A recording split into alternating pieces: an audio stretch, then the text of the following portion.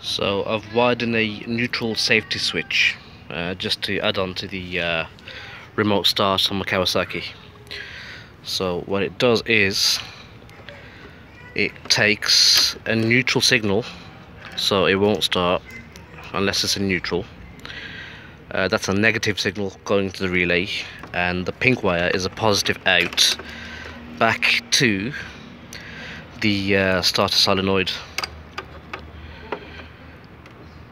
and the brown wire is from the alarm remote start signal.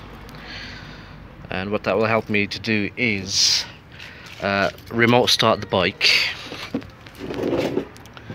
but it won't start with some gear, because what's happened before I've fitted that system, well, that relay I should say, I've had a few scrapes, as you can see.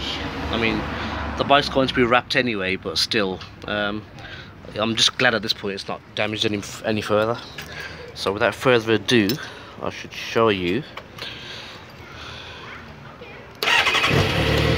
So you started there because it's in neutral. If I just turn it off, put it into first, and just to show you that's first, the neutral light will be out. Yeah, okay. So now what will happen is it won't start.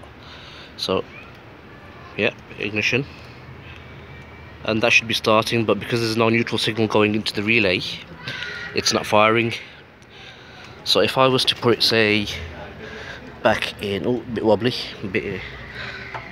back into neutral, and try that again, you can see. Yeah, so I'm happy with that. I mean, it's a good feature to have installed, I think. I mean, because I'm a bigger bloke, you see, and when my keys are on my hip and I'm sitting down, they get pinched and they get pressed. Or if your kids are playing with your keys, they can't start the bike, you know, and send it flying.